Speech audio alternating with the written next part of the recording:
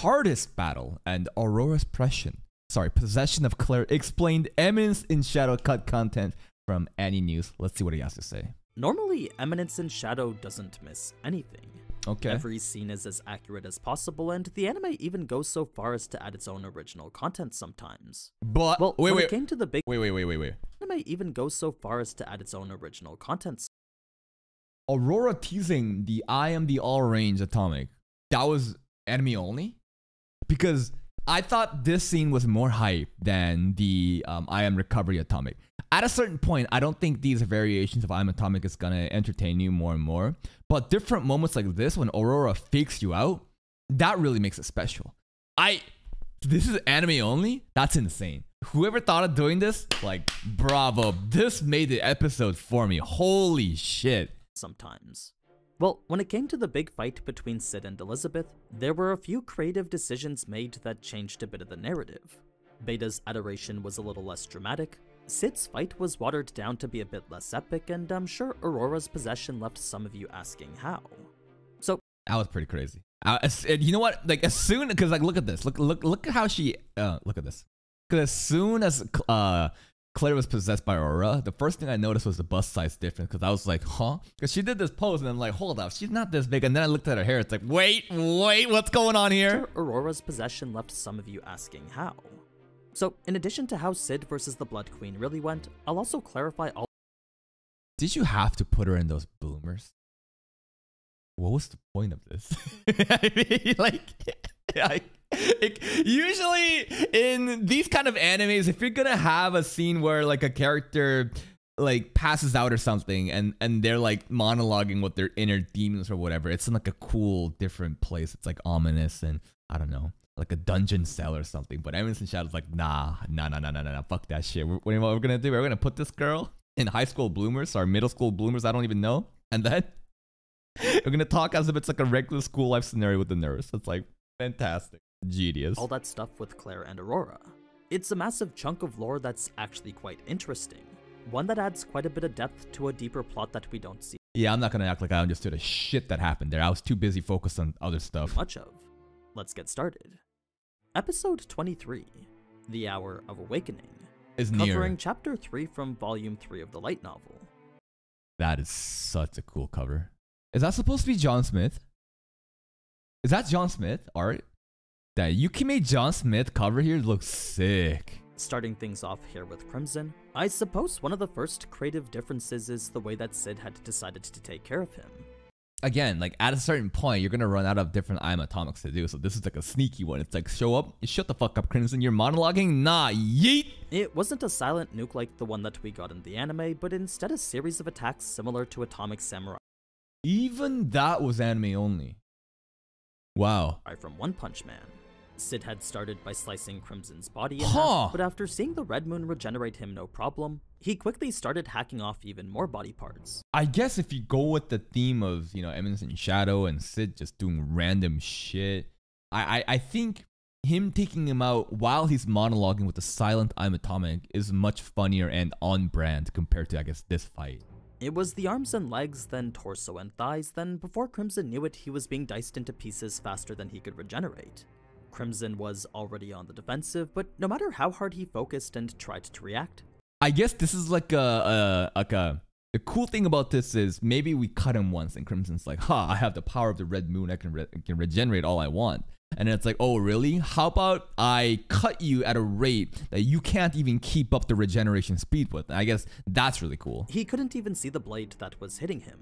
It was as if parts of his body were falling off automatically. I completely forgot about this dude. The fucking guard. Like, what happened to him after? Wait, no, Shadow just bodied him afterwards, right? And that was it. No, that's the last we saw of him. The moment Crimson realized Shadow was a whole universe ahead of him, that's when he would beg to talk things out. A few seconds was all it took to realize that his death was imminent. Bruh. It was before he could even finish his sentence, though, that Shadow would stab his heart and turn him to dust, leaving no one else but Elizabeth's coffin and the mangled sacrifice in front of him. Sid would then go on to inspect both, but after seeing neither them nor Crimson were the Blood Queen, he would assume she was either missing, never existed, or already dead, leading him to retrieve the 1,000 pieces of gold he left in the vault. It's when Claire and Mary... This Mongo panel, bro. I'm here to save you, Sid. Come here and die, you fucking vampires. And Mary's like, sorry, Mary is like, I'm a vampire too. We finally arrive after that Claire would actually mistake the sacrifice for Sid, just like how she had done in the first episode. Again? Oh no, my poor Sid. And as soon as he finds that it's not actually Sid, who the fuck are you? Throws the fucking head. It wasn't as drawn out as it was then, but it was definitely a solid few moments where Claire They're having a moment like this. When did she realize? Would weep as if the sacrifice was Sid. She's actually crying. Stopping after finally looking Hold up. down and seeing that the severed head wasn't his. It's not that big of a deal, but I do find it funny that they decided to recycle the same gag from the first episode. Yeah. Now, something worth noting about Elizabeth's behavior after this is that it didn't matter whether you were a vampire So flat. So flat. or a human. Lolly vampire, I guess. I don't know. If you were a living creature, then Elizabeth would hunt you. So, if you're wondering why she didn't recognize Mary as her once close companion, it's because the red moon and her insatiable hunger made her. Bro, this scene is crazy. What the fuck is this angle? Why is she holding onto the bed sheets like that? Bro, again, as soon as I see this, what I remember is Erinarize. Window open back shots from Barigari. Season 2. Her blind to it. The only thing she could focus on now was feeding. Had it been Crimson standing there instead, Look how amazing these like vampires look, right? Look how cool they are. Look how much pop their collars are. Holy shit. And they just get immediately trounced. Like, Crimson did not matter. then he too would have been skewered just like how Claire was. In fact, it was actually his plan to go into hiding until she was satiated. That was the only way to avoid the wave of destruction she was about to create. So, with Mary seeing everything around her as nothing more than food, no one was safe from the inevitable carnage, leading Beta and her unit to step in and stop her. The reason Beta hadn't stepped in earlier was because that realization Sid had other priorities had come too late. That's right. These coins are more important than protecting our waifus. I will not lose a single one of them. That's right. To her. She wasn't able to figure out that Claire's safety was being left to her fast enough, making her think the entire thing was a big failure on her part. When we get to the ensuing fight with her unit and Elizabeth, this was another scene where the anime had taken quite a few creative liberties. Oh? You see, rather than Rose and Wait. I think I saw something there I shouldn't have. Hold up. the anime had Hold up. Frame by frame. Frame by frame. Frame by frame. Watch. That's what I saw. Okay, the hand was still covering the nipples. I thought for a second they flashed us. For a second I thought they actually did. No, it's safe. You see, No, it's safe. rather than Rose and 665 being the ones getting caught here, it was actually 664, 665, and Beta. Elizabeth Of course. It's 664, 665, and of course. How could I have not realized it was 665 and 664? Of course. had used her body to hold all three of their swords. Beta was insightful enough to change her sword's form to escape, but with 664 and 665 One of them is Nami. The one on the left is Nami? Is it? I don't know, but we saw these two girls and they're just always like eating. being novices, they unfortunately didn't see that fast enough. By the time they had realized that was their only way of escaping, Elizabeth was already sweeping downwards with a deadly claw attack. So, the person who had jumped in to save them was actually Rose and her They didn't show this? Roku didn't get the action she deserved in the anime, even though it happened in the manga? What the fuck? beautiful display of swordsmanship. She had cut Elizabeth's limbs and given the other two Bro, I wanted her to get in the action, but like she was pretty much put on the bench. Man, what the fuck? an opening to do even more damage. It was when Beta saw this that she finally understood Well done, number 666. Roku. why Lambda had assigned them to her. The three of them together made an excellent unit. 664 had the leadership, 665 had the wisdom Borgar. and intellect, Wait, what did you just say? 4 had the leadership, Like, this girl has the leadership. Hard to believe looking at this face. And then? 665 had the wisdom and intellect, then This is the face of wisdom and intellect. Okay. 666 wrapped it all together with incredible Roku haircut. battle prowess. They were an incredible team that made Beta think perhaps they could actually win this. They weren't nearly at the disadvantage. Is this trio, 664, 665, 666, going to be an actual trio team that's going to be important for the future? Like, is this an established group that, like, rises up the ranks?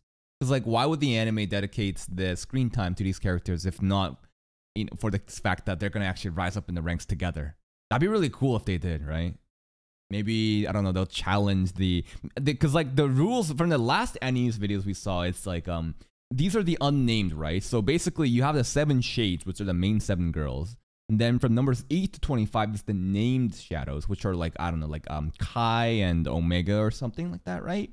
And then everybody below that until 666 is just like the unnamed girls. And in order to advance in rankings, you need to initiate a duel with the double-digit number or be acknowledged by one of the 7 shades themselves to get into, you know, the named ranks. So maybe we're going to witness the rise of this trio platoon with Roku Roku Roku centered in it. She thought they'd be at, and with their offensive seeming to do solid damage, Beta truly believed the 4 of them together could handle. Well done, 666. We might still be able to do this. Man, she was getting credit from Beta and everything too, bro. We missed such important moments. It. Even more so when Yukime and the Juggernaut arrived. I found it interesting the anime made it seem like Yukime was trying to flee, since in actuality she was the first one to join the fight out of it. Yukime joined in on a fight like this too, bruh. Why did they skip so many good scenes? I guess the anime just didn't have enough time to pack it in, because most of the fight was centered around, I guess, Shadow versus... You know what they should have done? They should have fucking shortened the amount of exposition between Claire and fucking Aurora. Because, like, let's get real. It's important stuff, right? We need to understand that. But let's get real. All that shit could have been shortened much more and say, hey, if you really want to know, fucking go check out the light novel, watch a fucking AniNews video. But instead of that, they should have dedicated more time for fucking Roku Roku Roku, you know, the rest of her platoon and Yukimi getting in on it too. Oh, man. I'm just upset about Oriana not getting the recognition she deserves. Everyone.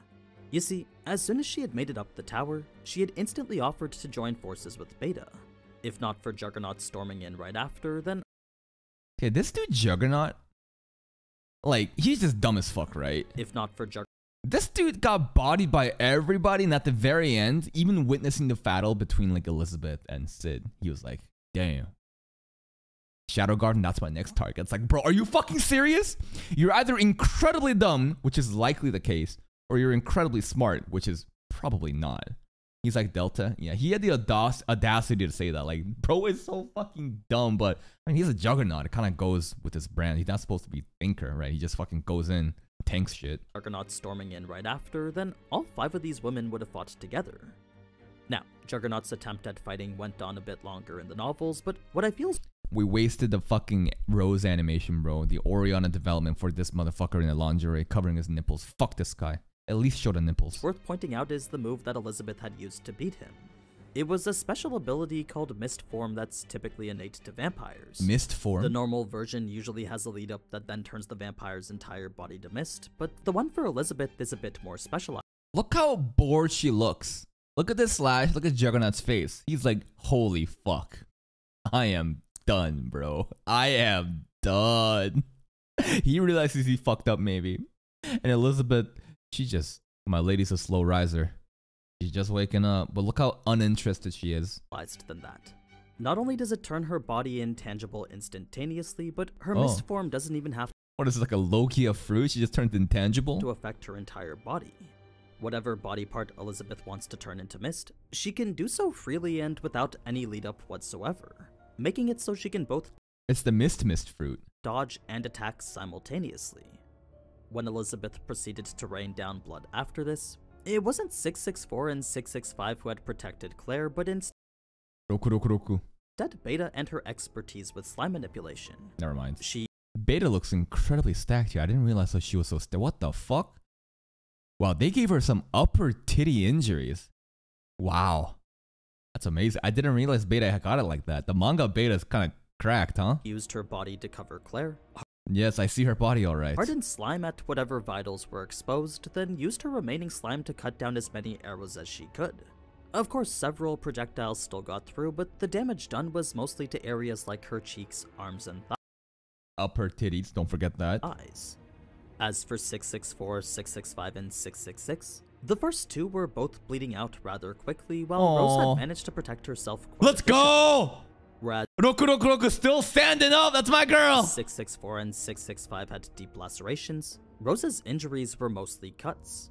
So, out of all those present during this deadly bombardment, Yukime and Rose took the least damage, while the That's a lot to say, man. Look at this. Look, of all the people gathered here, Juggernaut and the others unfortunately weren't so lucky. Oriana would body Juggernaut, bro.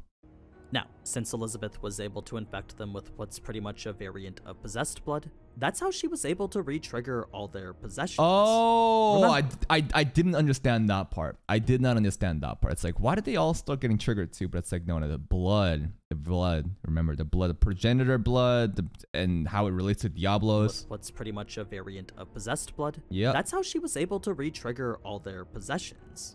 Remember, possession is simply an overload of mana. Cid had saved the possessed by giving them control over it again, but with Elizabeth adding one more layer to the mix, her blood and her absolute power over it was able to manually trigger an overload of mana again. Beta had tried to suppress it Nice. and reduce its output, but no matter how much she tried to control it, the mana inside of her just continued spiraling out of control, eventually causing the symptoms of possession to start and take form around where the blood arrows had hit. Dude, this possession animation is so gross. They just turn into these blobs. Now, it's around here that Claire was visited by Aurora, so if you were confused as to how this happened and what they were talking about, allow me to make things a little... I kind of already understand. Wait, what? So Claire actually is a descendant of the progenitor vampire, right?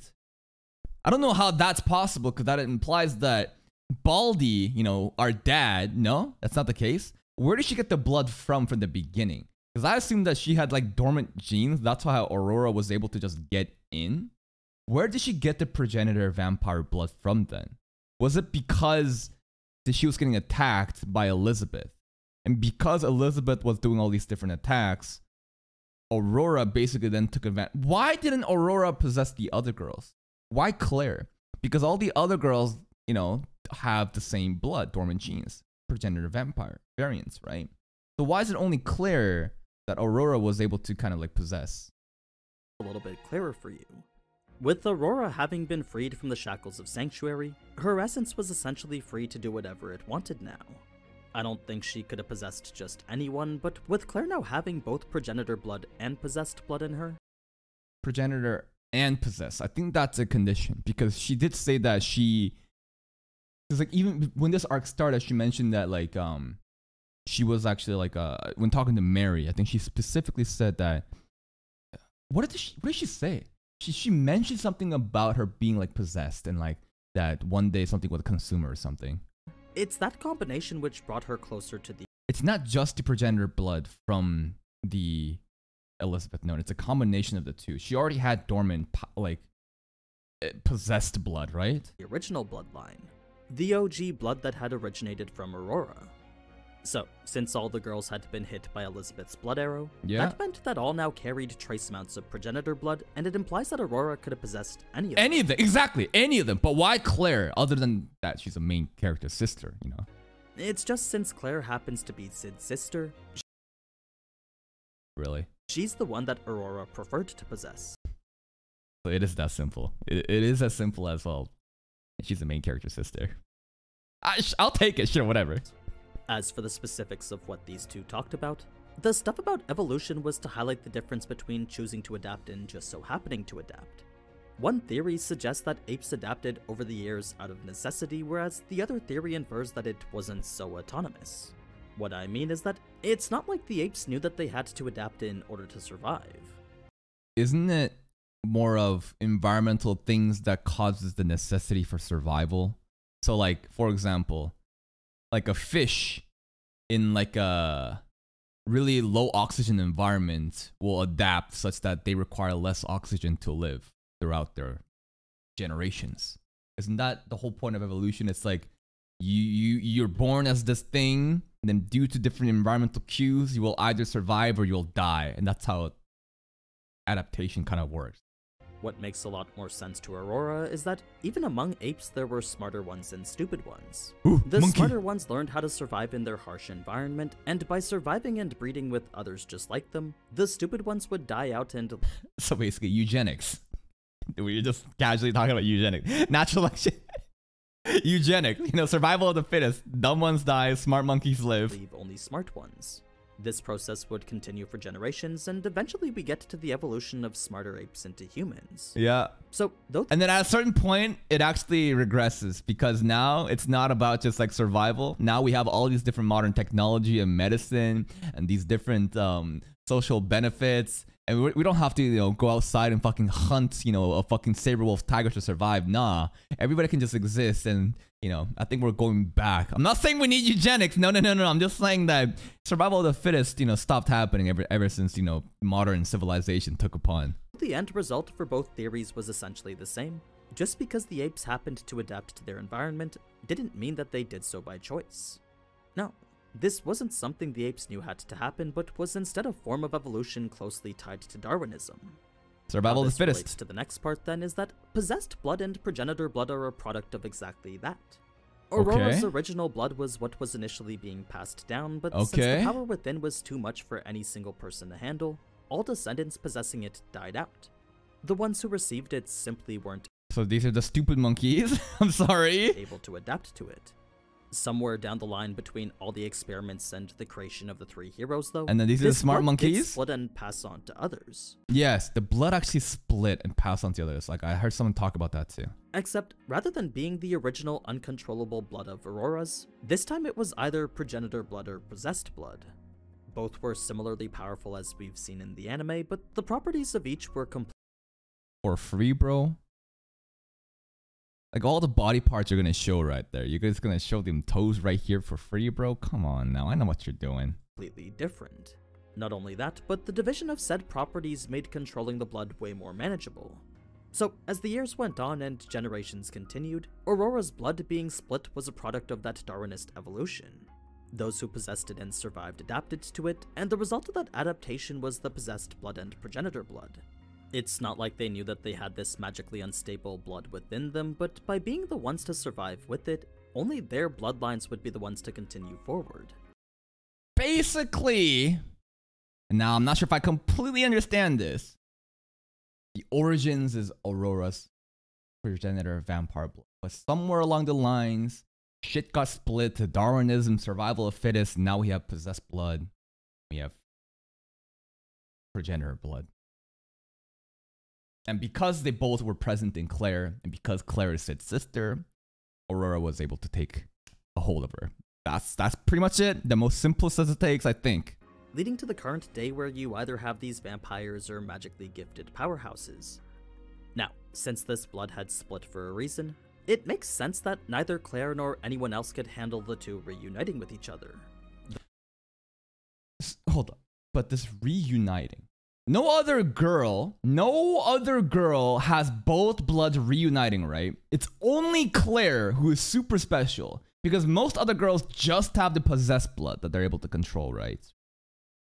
But the other girls did, upon getting attacked by the progenitor vampire, they should have traces of this blood too.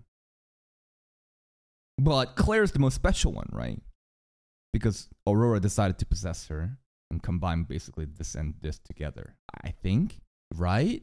So Claire is like more special than the other girls because Claire has both of these bloods, while the other girls don't really, even though they did get attacked by Elizabeth technically, right? Something like that.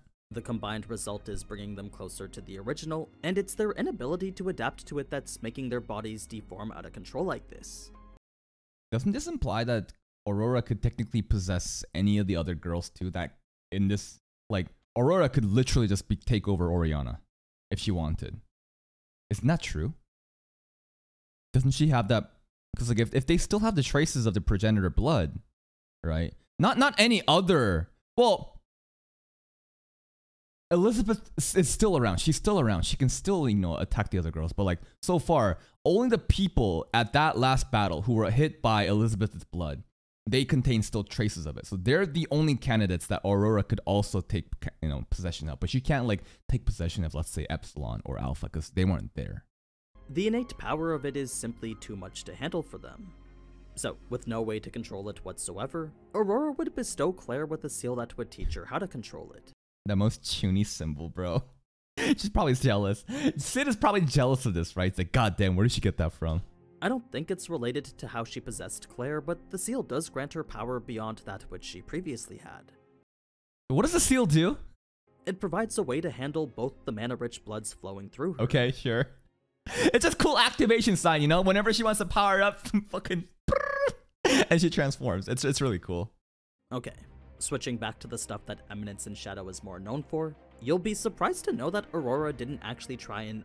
Hold up, guys. Is this... the girl that's nutting right now, is this Beta or is this Nami? Is this Beta or is this Nami? This is Nami, right? I think this is Beta? I was right? That is Beta? Okay, I was correct then. Because some people were like, no, that's Nami. And it's like, oh, are you sure? Okay. Because Beta was like actually nutting, right? She was looking like Delta whenever Aurora was about to do I'm Atomic. Because she started to immediately notice. She's like, what? Hold the fuck up. That's my master's magic. Aurora didn't actually try and I'm Atomic here. Yeah. No, that was yet another... all range Atomic, because that's the only thing she heard. But it's anime only. This never happened in the manga, which is so cool. Their creative difference from the anime. Whoever decided to put this in the anime, they deserve everything and more. This was the best point of the episode for me. Absolutely. More so than Recovery Atomic. I don't think Recovery Atomic was meant to be hype. I think Recovery Atomic was meant to be like a closure of this arc. You know, it kind of fakes you out. It's like, oh, Recovery Atomic. Okay, what does it actually do? Just heals everyone. Fine, we can go with it. But this was the real hype moment. What she did instead was fight close range with a scythe made of her own blood, then counter Elizabeth's feelers with feelers of her own. Okay. The sets of projectiles would then crash into each other, and as the room they were in would fill with this bloody mist, Elizabeth would unknowingly go on to inhale some of it. Since that was the very moment Aurora had been waiting for, what initially seemed like an even battle quickly turned to a one-sided onslaught as Aurora would incapacitate Elizabeth near instantly.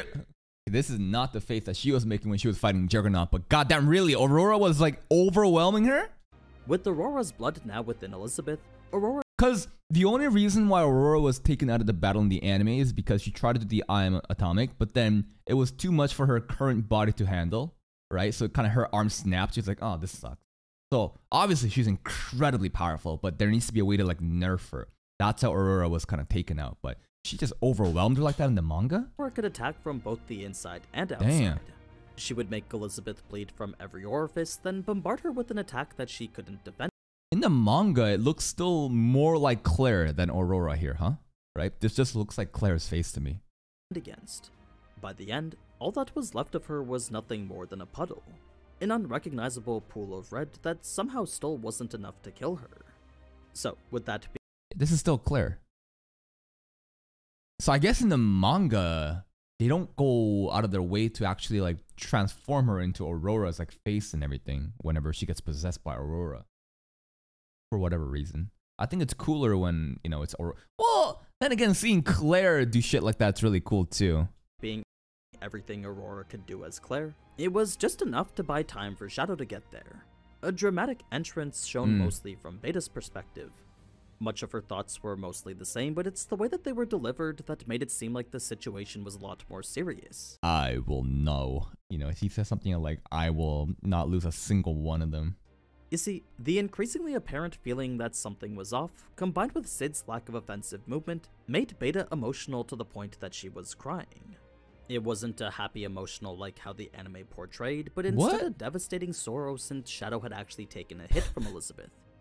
I guess the manga's a bit more serious. I don't know. But the anime, when Beta was just like nutting, was pretty funny to me. He was flung into the wall as if hit by a truck. He didn't actually take any damage, but from the perspective of Beta, it looked like Shadow was losing. Why was he losing here? I think it's something to do with protecting the coins. And all because he was protecting them. Them as in the coins he stole. So Beta would curse her own weakness and yell to her master, all while dragging her crippled body ever closer to the point of impact. She was definitely in no state to be moving, but no amount of pain was going to stop her from crawling to him.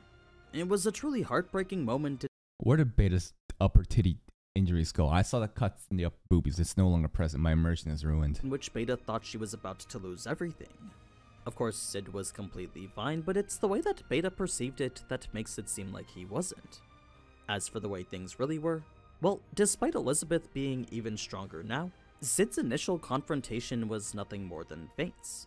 Both seemed as if they were evenly matched, but in actuality they were just trying to get a feel for each other. where Sid started to look like he was at a distance. Remember, it's a conversation, right? Whenever Sid fights, it's about a conversation.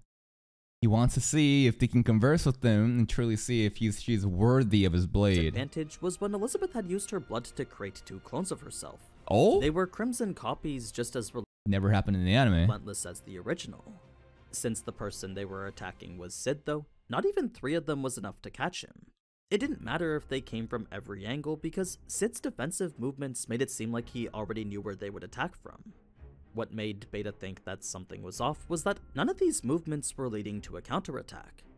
Because of the coins. Because if he did a counterattack, maybe the coins would slip out of his pockets. It was as if he was currently being limited by something. Yes, yes. I mean, sure, 3 Elizabeths were definitely a lot, but we all know Shadow can easily counterattack anything.